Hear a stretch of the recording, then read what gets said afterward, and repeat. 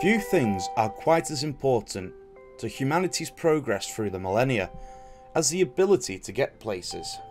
Not just simply to populate the globe to the point of excess, but to build complex technological societies where we harness our understanding of the fabric of reality to make life both easier and theoretically better than it once was. Our lives nowadays are aided by technology in almost every single way. We can contact people on the other side of the world in less than a second, operate boxes with wheels on them to get to shops and pay for our shopping using magical plastic. Our houses are illuminated by light bulbs. Food is cooked in ovens and reheated in microwaves, or cooked in microwaves if you're in Wetherspoons. The internet gives us access to all things at all times. The treasure trove of endless knowledge is at our fingertips. And though we don't harness that power anywhere near enough, there's no denying the landscape of human life in the 21st century is dominated by the things, contraptions, inventions and machines our ancestors and their ancestors built. Things that once upon a time would have all been deemed impossible, no, incomprehensible, and we're still going. At the heart of that you have humanity, a species that, harnessing science and persistence, possessing no shortage of power madness, has accomplished an impressive yet terrifying dominance over the world. One of the key aspects to this has been our ability to get everywhere. On planet Earth, precious few places are forbidden to us, and when at first it seems they are, if there is a way to make going there possible, we find it. A lot of that simply wouldn't be possible without the sensational machinery we have come up with. When you think about it, and I mean really think about it, it's bonkers. I mean, if you went back in time and told a caveman the future that awaited humanity, he'd probably be very confused, and then he'd have to smash a rock against your head and kill you, but you get the idea. Anyway, the point of this video isn't to gawk at the entire history of human transport, but it was a nice introduction. However, a revolution occurred within our history, an industrial revolution.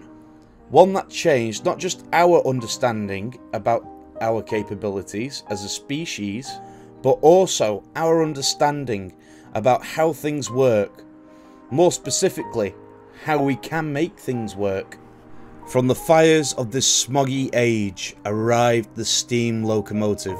Upon its invention over 200 years ago, its might rapidly circled the earth. This method of transit was refined, defined and even more modernised, giving us the train in its many incarnations and railways to get between A, B in an unmistakably sooty style. So that brings us quite nicely to the focus of today's video. A steam locomotive famous all over the world. One that through chance has survived to this day and still runs over a century after its construction. Arguably the most famous locomotive on the planet. The Flying Scotsman.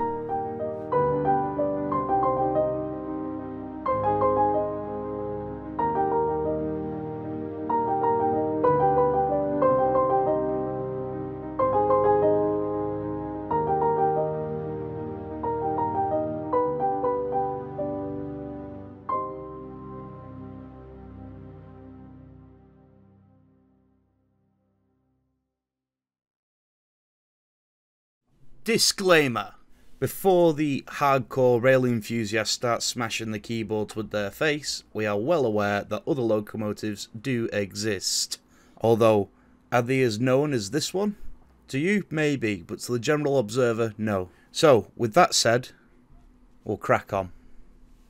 The story of the Flying Scotsman begins in 1922, when the Great Northern Railway filed Engine Order 297. Ordering the construction of 10 Class A1 462 Pacific locomotives to be constructed at Doncaster Works according to designs by Nigel Gresley. Sir Herbert Nigel Gresley was one of Britain's most renowned mechanical engineers and designers, whose work often deemed both elegant in mechanics and aesthetics.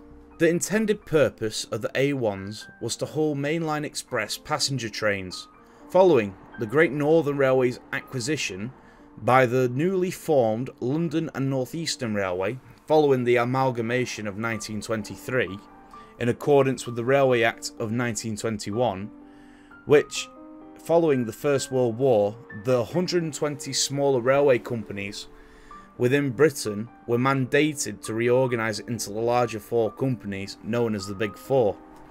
The A1s cost roughly £8,000 each to build, with the one that would become known as the Flying Scotsman costing £7,944, becoming the first new engine delivered by the London and North Eastern Railway, entering service on the 24th of February 1923. Carrying the Great Northern Railway number 1472 in absence of a London and North Eastern Railway numbering system at the time. The name Flying Scotsman would not be assigned to the engine until the following year of 1924. The name Flying Scotsman would originate from the service it hauled, the 10 o'clock London King's Cross to Edinburgh Waverley Express that had run since 1852, known often by the public as the Flying Scotsman. Upon its naming, it would be assigned a new LNER number, 4472, because a bigger number is always better. It would not take long for the Scotsman to become something of a flagship engine for the London and North Eastern Railway, representing the company at the British Empire exhibition at Wembley Park in both 1924 and 1925.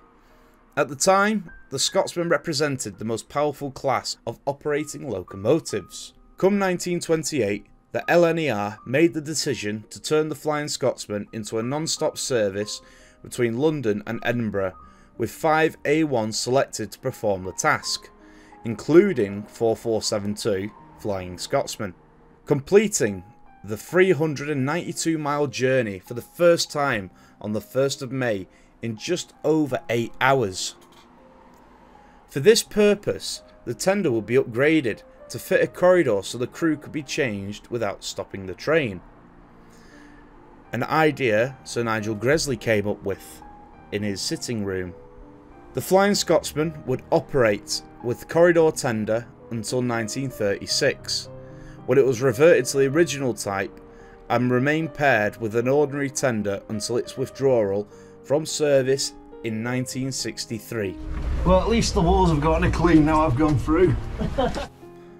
On the 30th of November 1934, Flying Scotsman would make history, becoming the first steam locomotive to clock an officially authenticated record speed of 100 miles per hour, hauling a test train between Leeds and London. There have been many claims of railway companies having trains achieve 100 miles per hour, but none had officially been proven until this moment.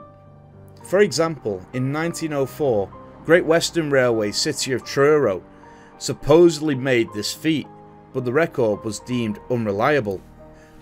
Regardless, the Scotsman's certified accomplishment proves steam's ability to provide high-speed rail services. Going forward, due to the success of more modern engines such as Gresley's own A4s, introduced in 1935, the Scotsman would see use to a significantly lesser extent, although it still worked mainline, running passenger services. Up until the Second World War, all LNER passenger engines were painted apple green, but in 1943, alongside all railway stock during the war, the Flying Scotsman would be painted in black in light of the scarcity of paint. In 1946, Gresley's successor, an English railway engineer named Edward Thompson, will renumber the Scotsman to 103. Back in 1928, Gresley had begun modifying the A1 class of engines into an improved version known as A3, Flying Scotsman would be rebuilt into an A3 by the 4th of January 1947, along with being repainted into its original apple green colour scheme. The £180 per square inch boiler would be replaced with a 225 psi variant, alongside being fitted with banjo shaped dome that it carries to this day, and more efficient valves and cylinders. On the 1st of January 1948, Britain's railways would see nationalisation, and the Flying Scotsman would be renumbered again, holding the number E103 for a few months before all LNER locomotives would see their numbers increased by 60,000. 103 Flying Scotsman would henceforth be known as 60103 come December 1948. It would don the BR Express Blue livery between 1949 and 52, before being painted British Railways Brunswick Green, a colour it has sported on and off into modern times as its main livery. Come the 1960s, British Railways were phasing out steam, leading to rumours that the Flying Scotsman would become scrap. The A3 Preservation Society would attempt to raise sufficient funds to purchase the locomotive in order to prevent this. However, fundraising efforts fell short of the asking price of £3,000. Hope, however, was not lost, as businessman and railway enthusiast named Alan Pegler, who had seen the Flying Scotsman as a child at the British Empire exhibition, would step in and purchase it at a cost of £3,500. Flying Scotsman would run its last service with British Railways on the 14th of January 1963, driven by Jack Pexton, on the 13:15 from London King's Cross to Leeds service, though the locomotive would be changed at Doncaster, the town of its creation. This event garnered significant media interest, and at the end of its daily service career, the Flying Scotsman had covered over 2 million miles in just shy of 40 years. The Scotsman would immediately undergo restoration at Doncaster Works under Pegler, restoring it to its original LNER condition, re-receiving the number 4472 and being painted apple green. The smoke deflectors would be removed and the standard tender would be replaced with a corridor tender. Pegler's contract with British Railways granted him the availability to run the Scotsman on the rail network until the 31st of December 1971. During this time, there was a brief steam ban on the main line, meaning the Scotsman was the only steam locomotive which could operate the main line. On the 1st of May 1968, the Scotsman would complete a non-stop London to Edinburgh run in order to mark the 40th anniversary of the original non-stop Flying Scotsman service, with a follow-up non-stop return trip 3 days later. Following an overhaul later that year and into 1969, Prime Minister Harold Wilson's government would agree to support Pegler's intentions on running the Flying Scotsman in a tour of the United States and Canada, hauling a 9-coach train, provided it was used to promote British exports. In order to run in America, it had to be fitted with a cowcatcher, a bell, buckeye couplers, a chime whistle, air brakes and a headlamp. Its journey began in Boston, Massachusetts in 1969, making a trip to Atlanta, Georgia via New York City and Washington DC. It would encounter strict anti-steam laws, of which the Scotsman fell short, being deemed a fire hazard, requiring it to be towed by a diesel or an electric locomotive for the legs of its journey. The Scotsman would not be allowed to carry any passengers, and Pegler had to pay local railways to run their lines. The tour would be momentarily paused before resumption in 1970, with a run from Texas to Wisconsin, and then across to Montreal in Canada. From Montreal, the engine went to Toronto. In 1970, the British Prime Minister, Wilson, resigned. The next Prime Minister withdrew government backing off the project, leaving Pegler to fund it for the continuation on his own. Short of finances, Pegler saw a British week planned for San Francisco, and to recover his losses, planned to bring Flying Scotsman there. He embarked on a remarkably brutal run, only stopping for essentials. As a result, the engine was somewhat battered by the time it arrived. Upon its arrival in San Francisco, it was positioned for show at Fisherman's Wharf, but the train had to be quickly relocated to a far less accessible yard due to complaints from the stores it obstructed. As a result, the vast majority of its income was cut off. In 1972, the Scotsman would run trips on the San Francisco Belt Railroad to recover some of the losses, but Pegler was declared bankrupt by August 1972. The engine would be kept in storage at the US Army Sharp Depot in California to protect it from being seized by creditors. As for Pegler, he'd return home. Abandoned in the United States, at this point the Flying Scotsman's future was uncertain, but William McAlpine, a businessman with a private railway, would step in to save it. He agreed to pay the outstanding debts owed, purchasing Scotsman for $72,000 and ship the locomotive home via the Panama Canal. To hold the Scotsman in place, it would need to be welded on the deck of the ship. On its journey back over to the United Kingdom, the Scotsman was exposed to bad conditions, salt water and exposure.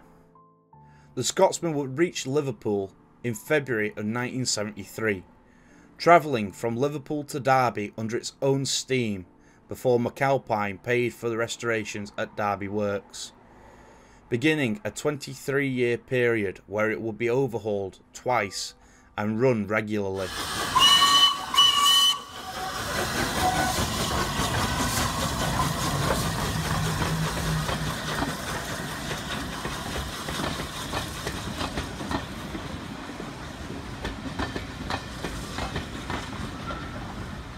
In October of 1988, Scotsman would leave the UK shores once more, venturing to Australia to participate in the AusSteam 88 festival. The event organisers would have preferred a visit from LNER A4 4468 Mallard, but due to the unavailability, significant to that locomotive's history, maybe worth a future video, the Scotsman was sent in its stead. The Flying Scotsman would spend a year in Australia, running 28,000 miles, and would be reunited with its rival, Great Western Locomotive 4079 Pendennis Castle. McAlpine would list the Scotsman for sale in 1996, in light of his own financial struggles, at which point ownership would be passed to Tony Marchington, who held the engine until 2004. At which point Flying Scotsman would be purchased via auction by the National Railway Museum, with a winning bid of £2.3 million. From 2006 until 2016, the Scotsman would undergo a 10-year long overhaul, finally returning to steam at the East Lancashire Railway in wartime black on the 7th of January 2016, where it completed several low-speed tests. In February of 2023, Scotsman celebrated its centenary and crashed, but it's fine, finalising this celebration at Shildon in County Durham, where the footage you are seeing has been filmed.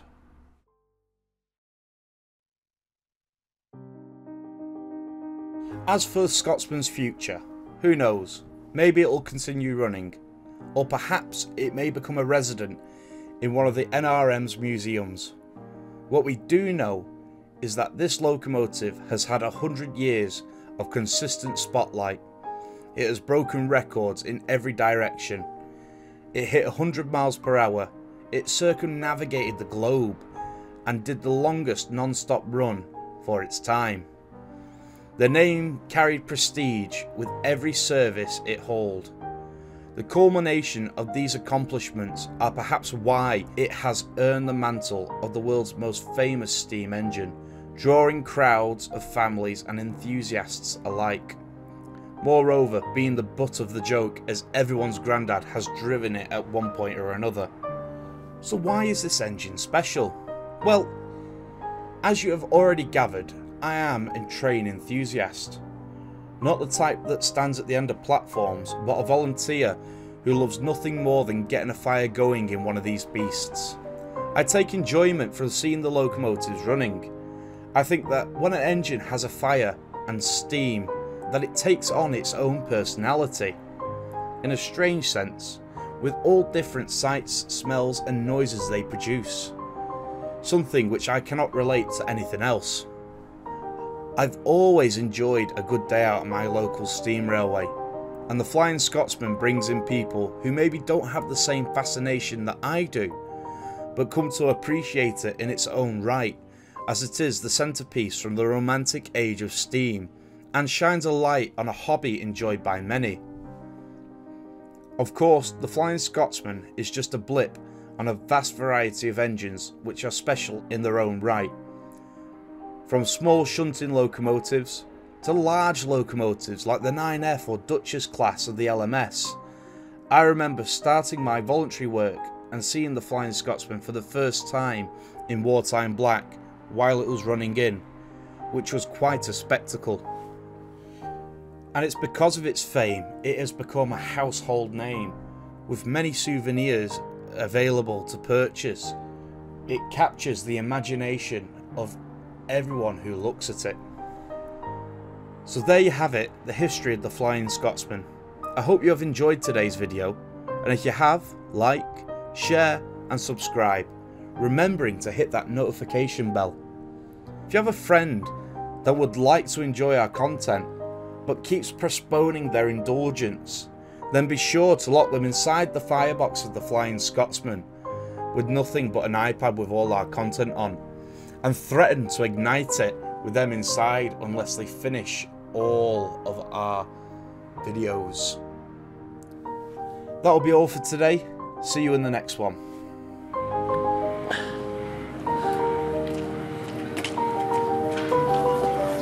Yes.